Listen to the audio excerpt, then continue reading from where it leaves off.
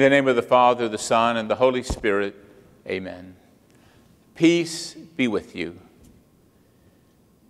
My brothers and sisters, we gather this morning on Thanksgiving Day in order to give thanks to God for all the blessings that we have received. Today, instead of Mass, we will have a simple liturgy of the Word that we might reflect upon Thanksgiving, the spirit of Thanksgiving, the virtue, the spiritual attitude of Thanksgiving in our lives, and think of all the blessings we have given to us by God. Let us pray.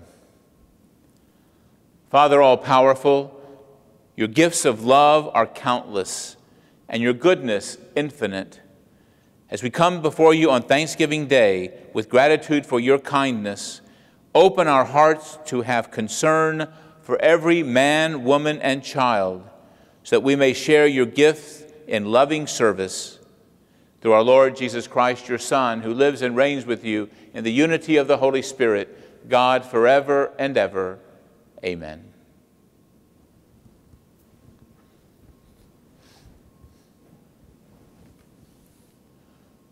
Our first reading today comes from the book of Sirach. And now, bless the God of all, who has done wondrous things on earth, who fosters people's growth from their mother's womb and fashions them according to his will. May he grant you joy of heart, and may peace abide among you. May his goodness toward us endure in Israel, to deliver us in our days. The word of the Lord. And thanks be to God. Our response: Lord, I thank you for your faithfulness and love. Lord, I thank you for your faithfulness and love. I will give thanks to you, O Lord, with all my heart, for you have heard the words of my mouth. In the presence of the angels I will sing your praise. I will worship at your holy temple. Lord, I thank you for your faithfulness and love. I will give thanks to your name because of your kindness and your truth. When I called, you answered me. You built up strength within me. Lord, I thank you for your faithfulness and love. All the kings of the earth shall give thanks to you, O Lord, when they hear the words of your mouth, and they shall sing of the ways of the Lord. Great is the glory of the Lord. Lord, I thank you for your faithfulness and love. Our second reading comes from the first letter of St. Paul to the Corinthians. Brothers and sisters, grace to you and peace from God our Father and the Lord Jesus Christ. I give thanks to my God always on your account for the grace of God bestowed on you in Christ Jesus, that in him you were enriched in every way with all discourse and all knowledge, as the testimony to Christ was confirmed among you, so that you are not lacking in any spiritual gifts as you await the revelation of our Lord Jesus Christ. He will keep you firm to the end, irreproachable on the day of the Lord Jesus Christ. God is faithful, and by him you were called to fellowship with his Son, Jesus Christ our Lord. The word of the Lord, and thanks be to God.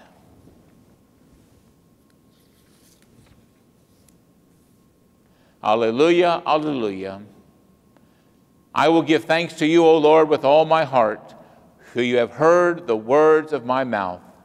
Alleluia, alleluia. The Lord be with you. A reading from the Holy Gospel according to Luke. And glory to you, Lord. As Jesus continued his journey to Jerusalem, he traveled through Samaria and Galilee. As he was entering a village, 10 persons with leprosy met him. They stood at a distance from him and raised their voices, saying, Jesus, Master, have pity on us. And when he saw them, he said, Go show yourselves to the priests.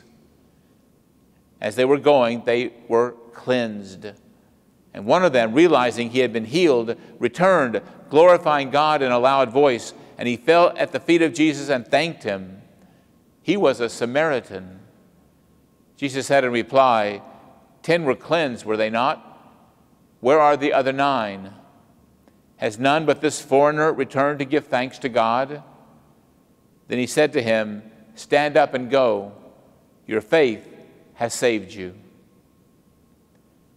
The gospel of the Lord. And praise to you, Lord Jesus Christ.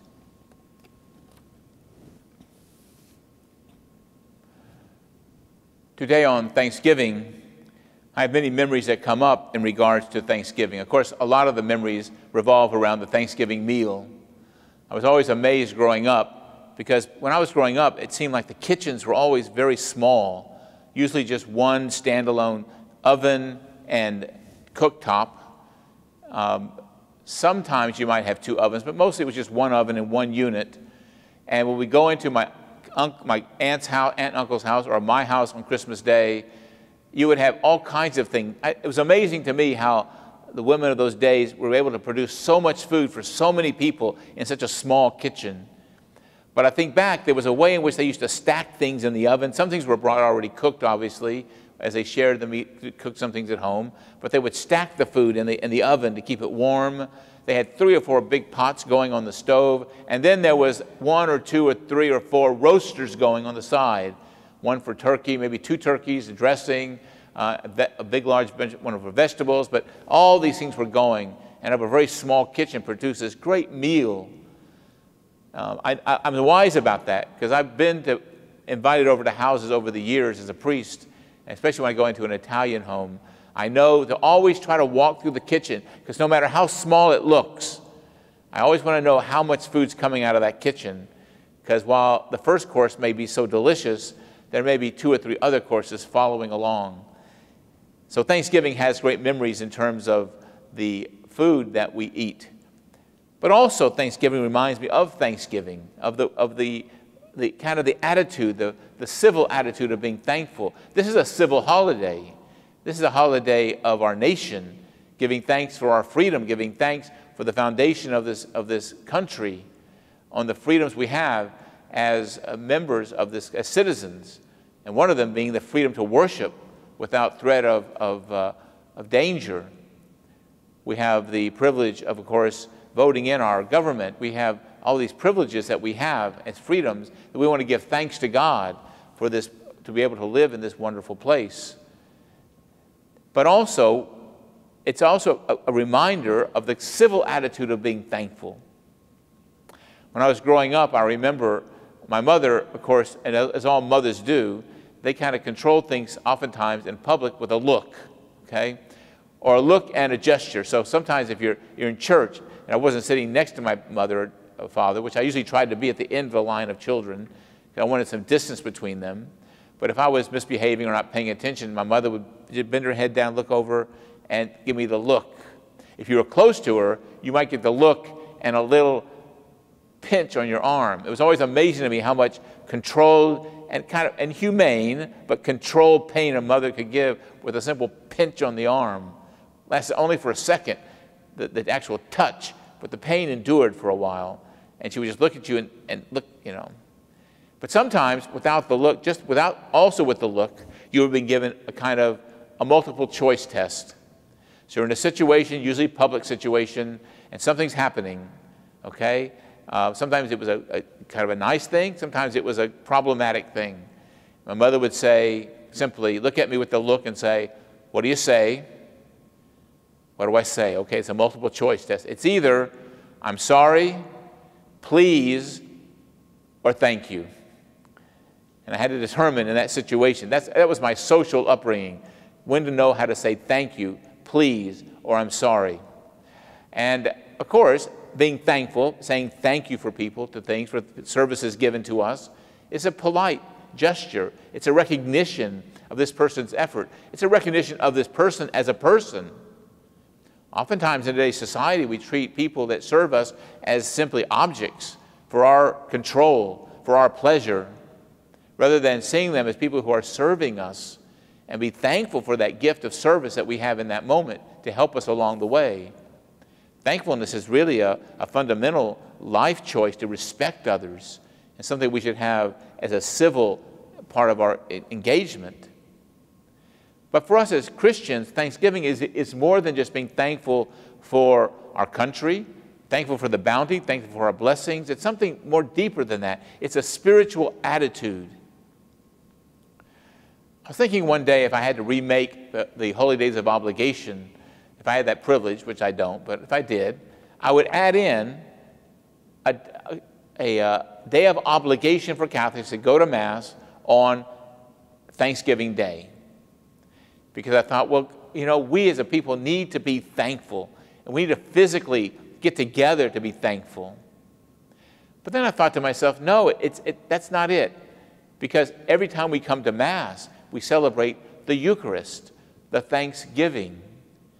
Thanksgiving to us is not a day, it is a spiritual attitude, fundamental to being a disciple of Jesus Christ. When you get up in the morning, you may look around, and the first words out of our mouth should be words of thanks.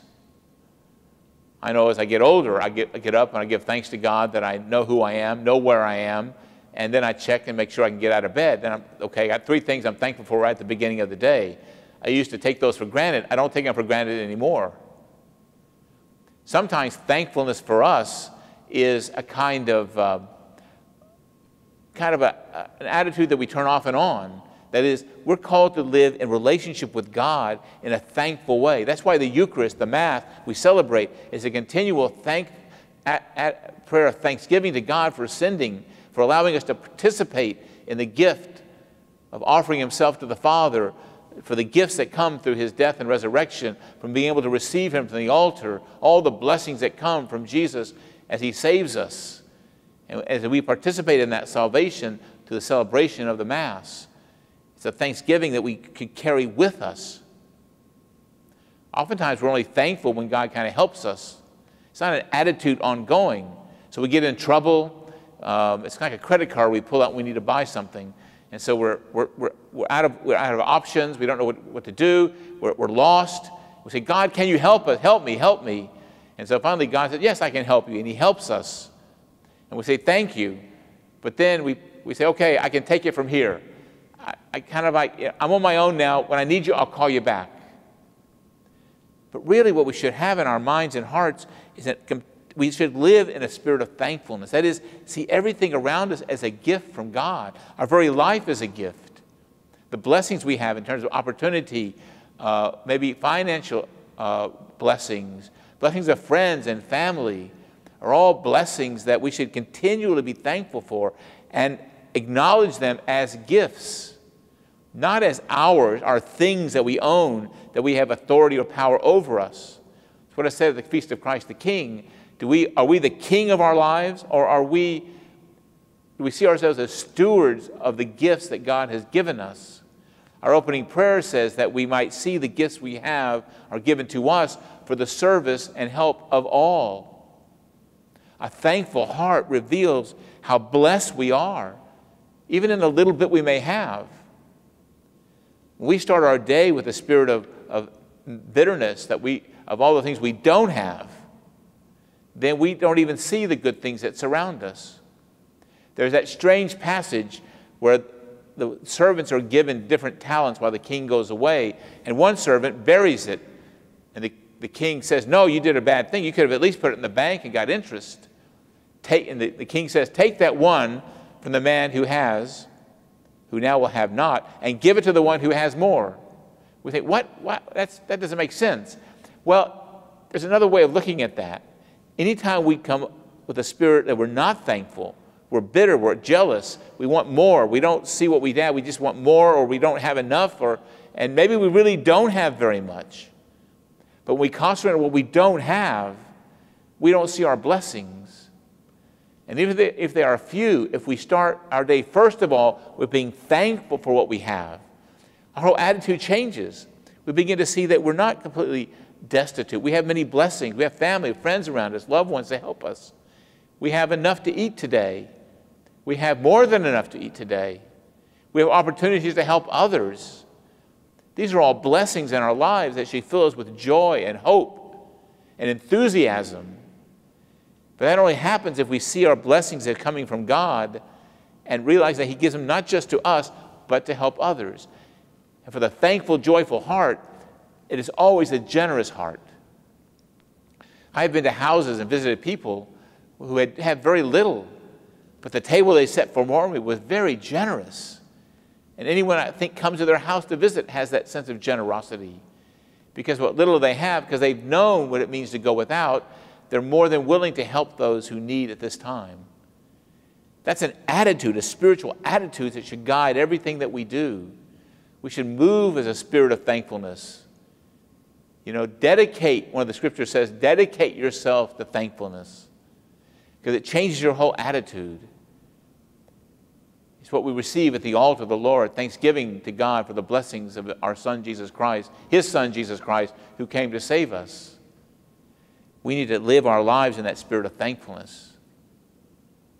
This day, many of you are gathering with family and friends. Maybe right now you're mixing something while you watch me on TV or on the internet or something. Maybe you're in the midst of setting the table. A lot of pressure is coming to bear to get everything ready. Maybe you're anxious to go to a house where that meal is being prepared for you.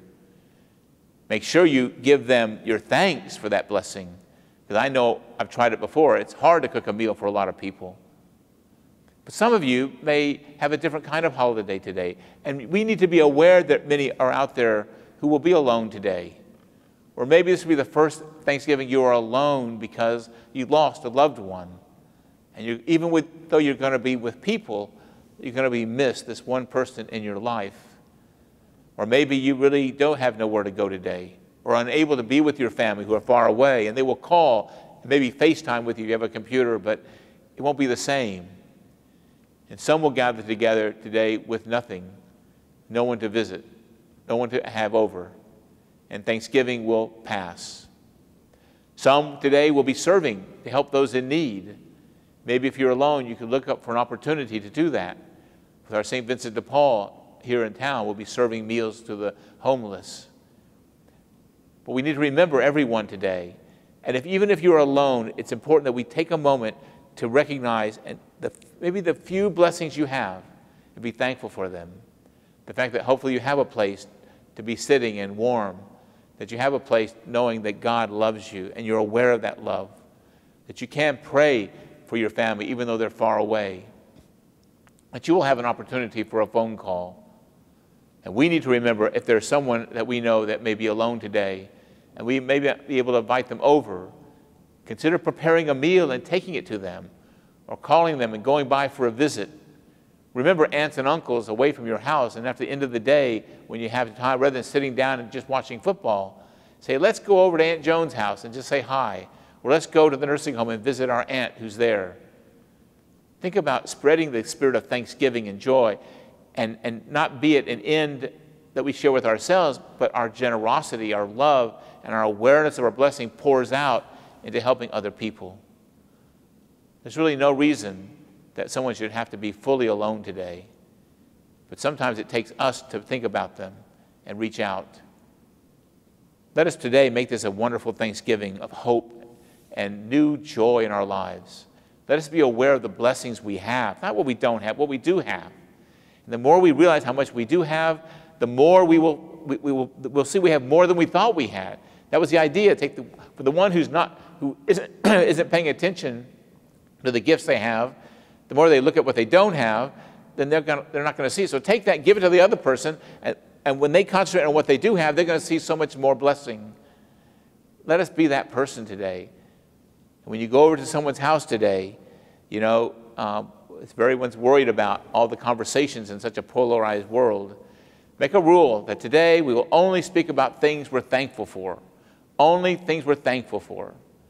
And let's talk about the good things in our lives. And someone's going to tempt you. Someone's going to, say, I thank God there are more Democrats in the government. Or thank God the Republicans are going to take over again. I'm thankful for that. Okay? Let it pass. Just let it pass and talk about some spiritual blessing in your lives. It'll show the shallowness of that, and it'll also turn the conversation to a deeper sharing. And then think of how you might share from your meal to help another. Let us make this truly a national celebration of Thanksgiving but let it remind us that we are to be a thankful people every day. Every time we come to Mass, we celebrate the Eucharist, a prayer of thanksgiving. Let it not be a simple, polite gesture we do, but let it be an attitude of heart that truly is appreciative of the people that serve us, that our thank yous to others is really an affirmation of their goodness and love and your deep appreciation. Let our thankfulness for God be always with us, and let Him help us see the blessings we have. And from our blessings and how generous we know God has helped us, then let us be generous to others, so that no one ever goes hungry again, and that we can bring a sense of love to everyone, even those most alone. And if you are today alone in your sorrows because of someone you lost, also remember the good and joyful announcement of Jesus that those who love Him, those who walk with Him, are with Him in the Lord. And they are giving thanks to God along with us in heaven. And that one day we'll be together. We haven't lost them. We know where they are. And one day we will be together. So in the midst of your sadness, think about a joyful memory of this Thanksgiving that will hold you through and remind you that however joyful that was, your coming together in the future will be even more joyful. May God give you all a blessed Thanksgiving. For myself and all the parish staff and all the Catholic Life staff, I wish you a happy Thanksgiving, and may God bless you, and let us continue to hope in the Lord with a thankful heart.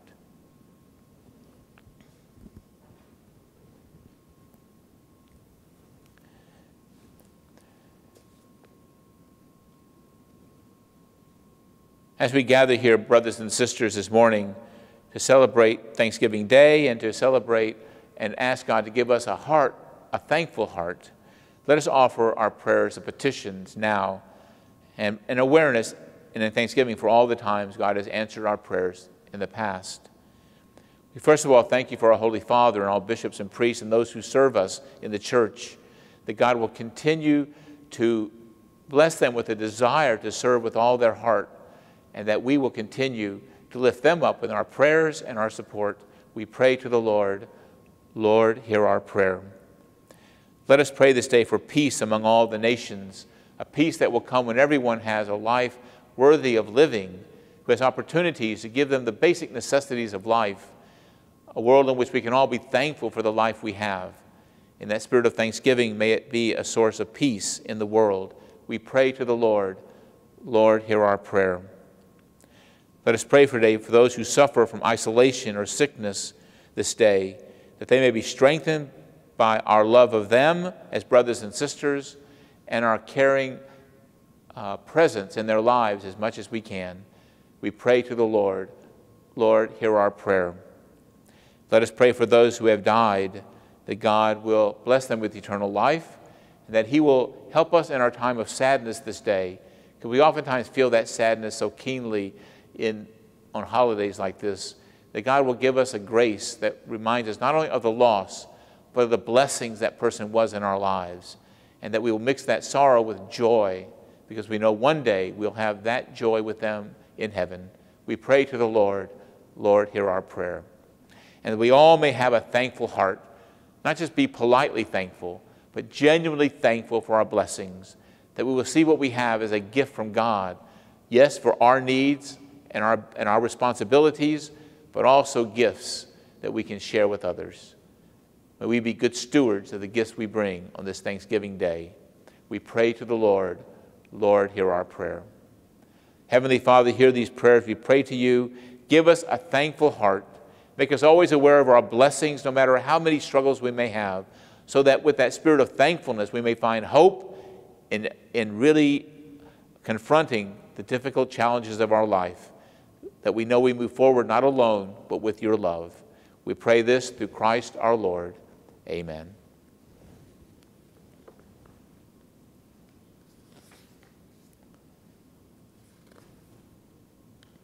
Let us pray. In this celebration, O Lord our God, you have shown us the depth of your love for all your children. Help us, we pray, to reach out in love to all your people, so that we may share with them the good things of time and eternity. Through Christ our Lord. Amen. The Lord be with you, and may Almighty God bless you in the name of the Father, the Son, and the Holy Spirit. Amen. Our service of prayer is over. Go in peace. Go with a thankful heart and the joy of the gospel. Thanks be to God. Have a wonderful and blessed Thanksgiving.